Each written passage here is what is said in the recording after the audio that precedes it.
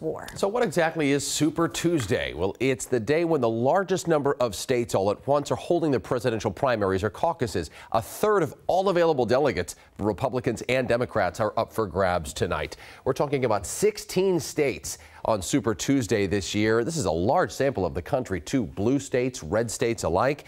Super Tuesday, it's a big deal because delegates is what you need to secure your party's nomination for president. In total tonight, on the Republican side, there'll be 15 contests, 16 for the Democrats. A quick delegate count this morning of the candidates. Former President Donald Trump has 244 delegates as of this morning.